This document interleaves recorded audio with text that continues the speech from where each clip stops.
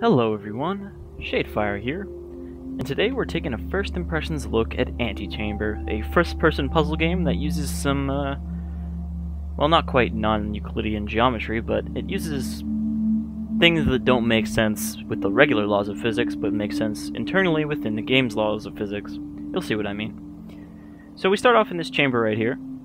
You can see I've played about an hour and a half of this on my own. Or no, wait. That's counting down. I just deleted the save just so we'd be able to go through the beginning again. I'm not sure why it's counting down. There's the exit. Can't go through there, though. So we click here and it'll dump us in the first area. This is kind of our map of the whole game as we find new test chambers, the equivalent of test chambers. We'll be able to warp back to them because there's multiple ways through a lot of them. So here's our first area. We look back. This thing, it tells us to look up.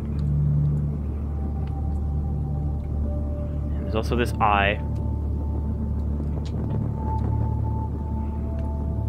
which if you stare at it too long, it will start to blink.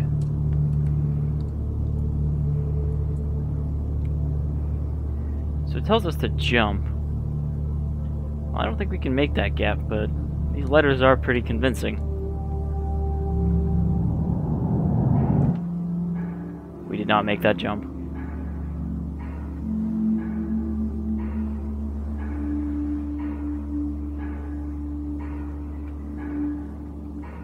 You can see that. Oh, I jumped again. And now the floor we were looking at disappeared. You get a lot of these little, what are they? Platisms? Something like that.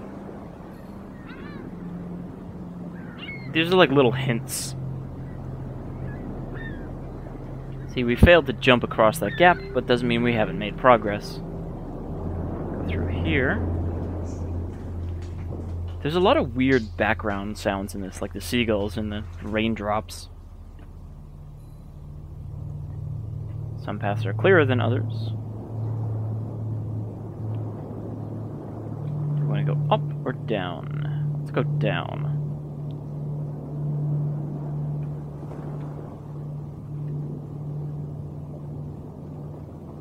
Oh, and now we're back here. Let's try up.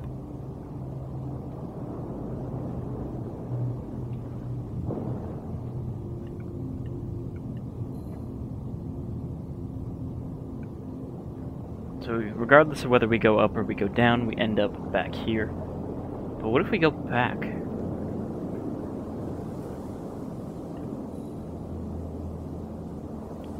And if we go backwards, things aren't always the same, so of course now we're somewhere else.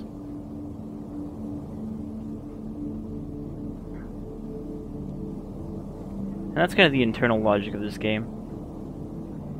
I do find it interesting how the layout is able to change on the fly without any loading or anything. So obviously, you know, there should be a tunnel going across this, but when you go around this, there's a completely different tunnel. You also have things like these laser tripwires. You walk through them to activate doors.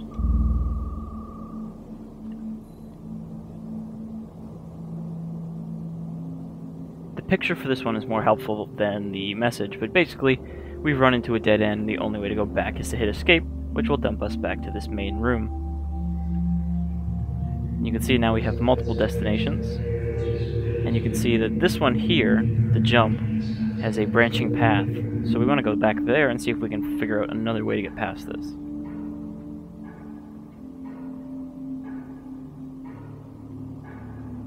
You can see that's where we actually started, where the jump message is. But the way to get across this is a little unintuitive. If you hold shift, you can walk. And I believe, yeah, in certain areas, when you walk, you'll actually cause floor to appear. That will not appear if you are running.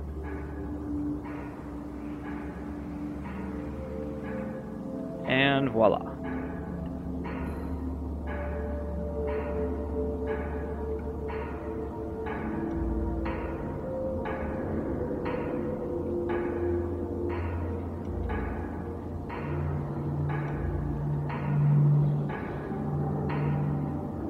So if we look at that door behind us, it will close. But if we just walk through it backwards, it will not. That seems like more like a hint for the thing we just solved. Oh, I guess we can get back out that way too. So here's another interesting one. We're in a red room, and then if we look through here and back up, now we're in a blue room. And if we want to go back to the red room, we just walk up to this, and it switches back to where we came from. So it's little things like that where they don't make sense in a real world context, but within the game's own logic, it makes perfect sense to you once you've figured it out. And then you'll be able to understand further puzzles that do the same things.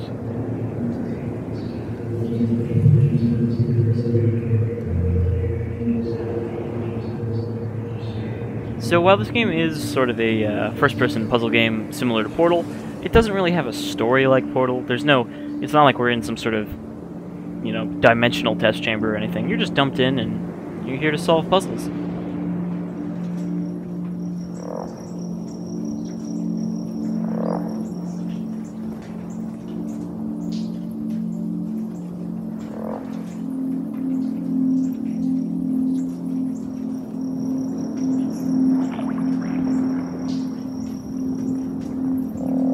I'm not sure what's up with these rings you see everywhere. I haven't figured out what purpose they serve yet.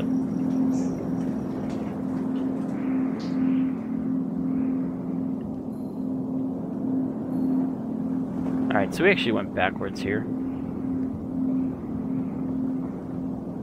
It's not where I meant to go. Okay, I'm gonna go through here.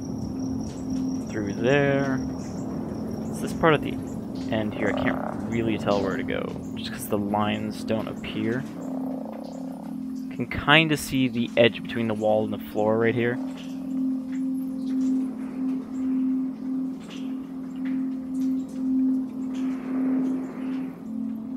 Aha, there we go.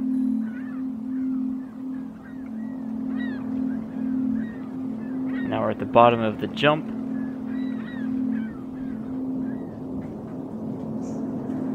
But now there's an arrow here.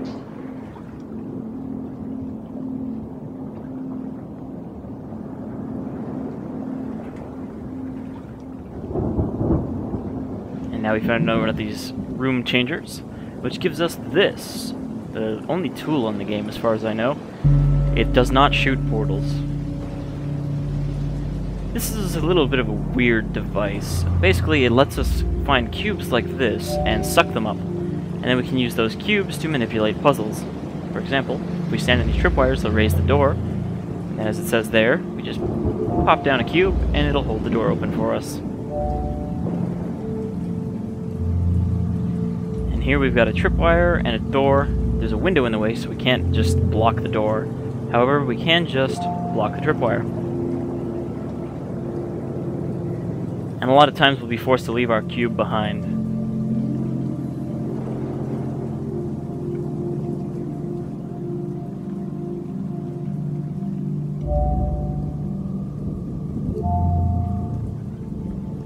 You can also use it to make jumps.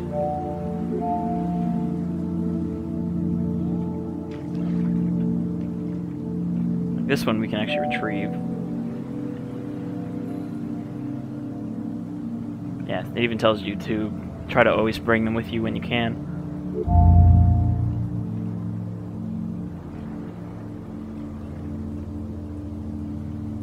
Oh, actually, we need to go back and get the other one as well. Nope. Do that. So we can grab this one. And this one. Even though they don't really make sense with what we're seeing, I do like the kind of, you know, rainy backgrounds and ocean sounds and whatnot.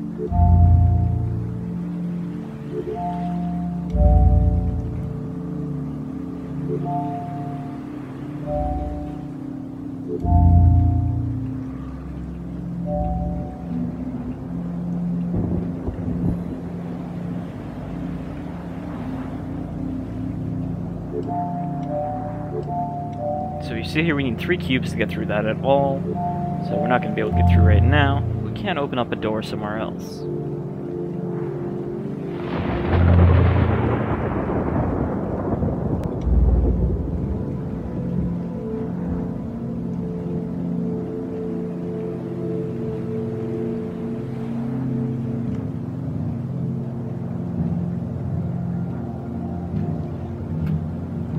So this one's kind of a weight thing.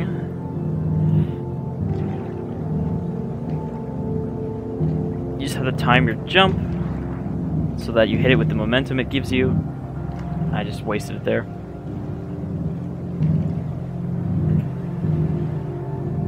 It's like trying to jump right when an elevator hits the bottom floor to get that little bit of anti-gravity.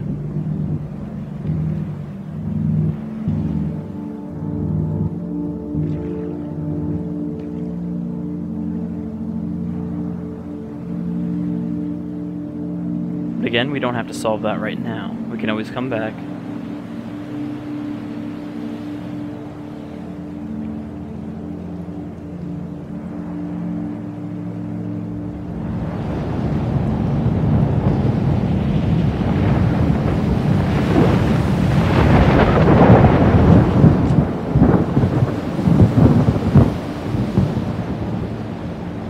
Luckily, we can't die as far as I can tell, so falling all that way is not really a big deal.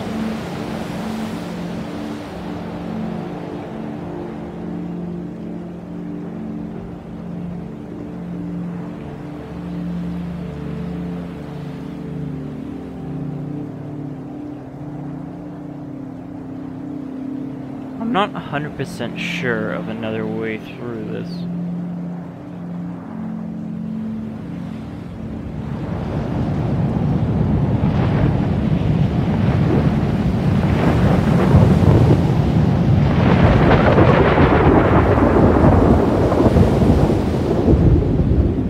It says don't look down, but what else can we do in this room? We can walk backwards, I guess. I should have known. Should be able to get on top of that.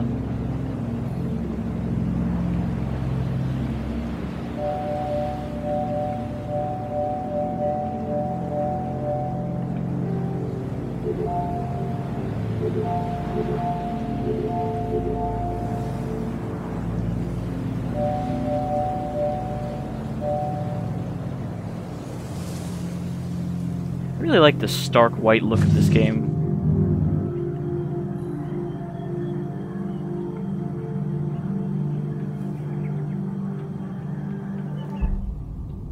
Okay, this is a non-cube zone, so you see we lost all our cubes there. Sort of like the Emancipation grills in Portal. I think we've actually been here before, yeah.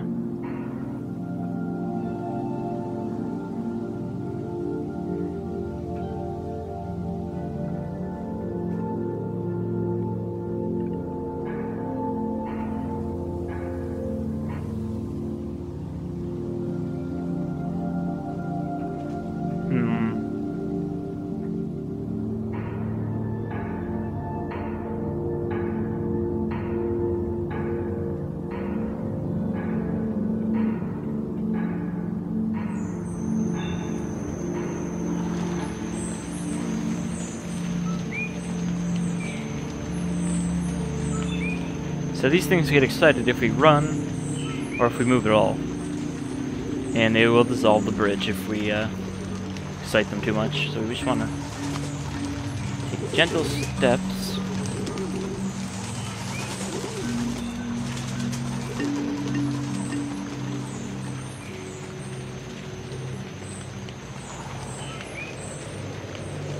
Alright, we've got multiple ways to go here.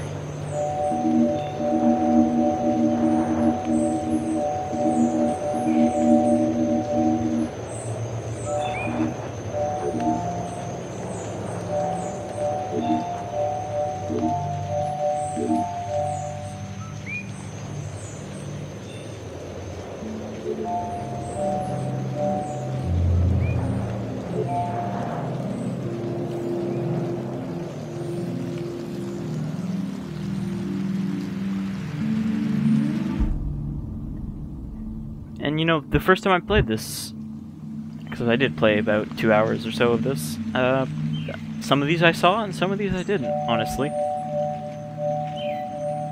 A lot of this game is just solving puzzles to see where they go, and not because you have to solve them in a certain order or anything.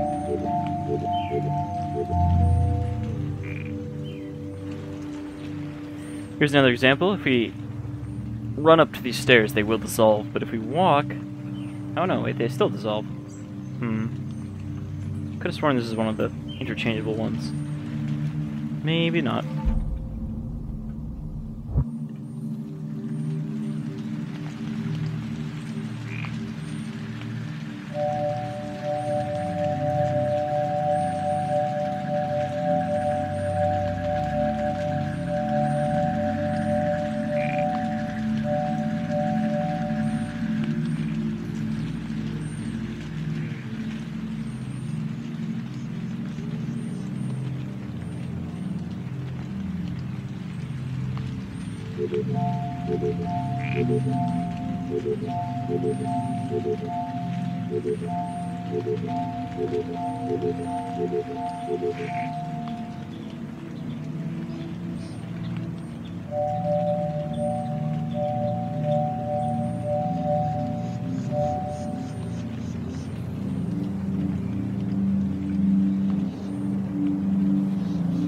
And again, if we walk slow here, we can just make a bridge.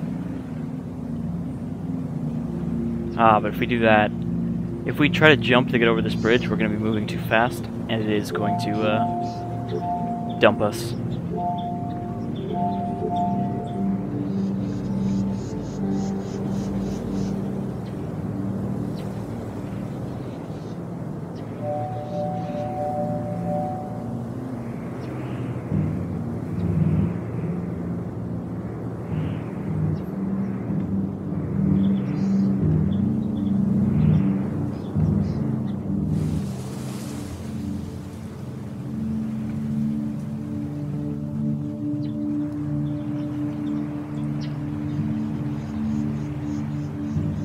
Now it tells us to go down this one, which I think is the one we saw before.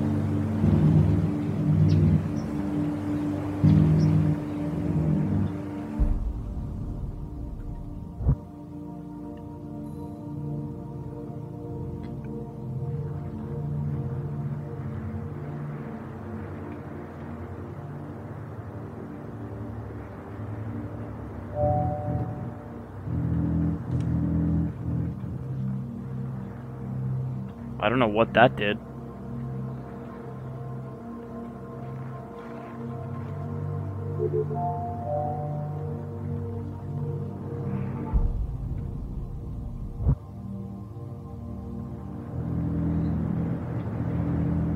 Aha, we can shove it.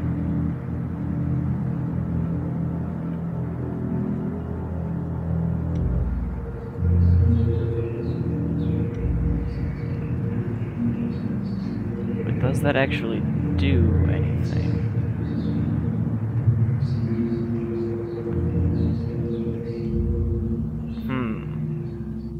Anyhow, I think that's a good look at Antichamber. You can see we kind of made some progress, saw some different areas. I don't know what that means, that it's spinning like that. They don't really give you a legend for this. But yeah, that's Antichamber. It's a pretty neat puzzle game. I'd like to see how weird it gets as you go deeper and deeper into the maze.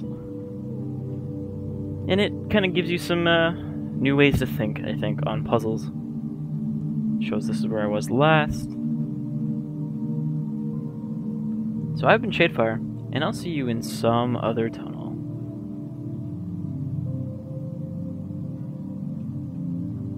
Oh, this actually collects all the messages we found. That's kind of neat. See you around, folks.